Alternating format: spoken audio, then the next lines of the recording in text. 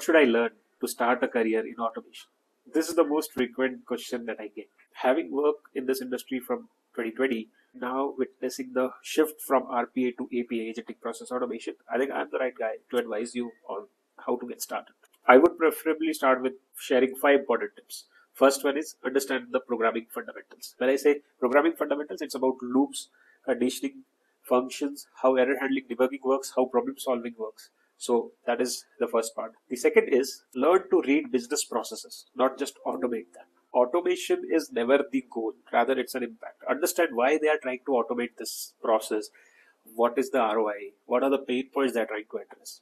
Third point is APIs. You should be comfortable with using APIs. Read documentation about API. Get familiar with using Postman. Fourth point is master one of the enterprise automation platform, whether it's UiPath, Automation Anywhere, Microsoft Power Platform, or Power Automate to be precise. Fifth point, expand your toolkit for real world impact.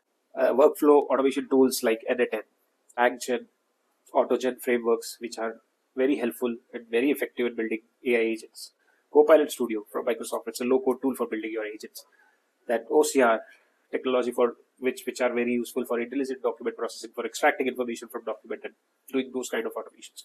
If you're serious about automation as a career, start with fundamentals and build upwards, one skill at a time. If you have any concerns, queries, comment below, or maybe reach out to me on TopMate. The link will be provided.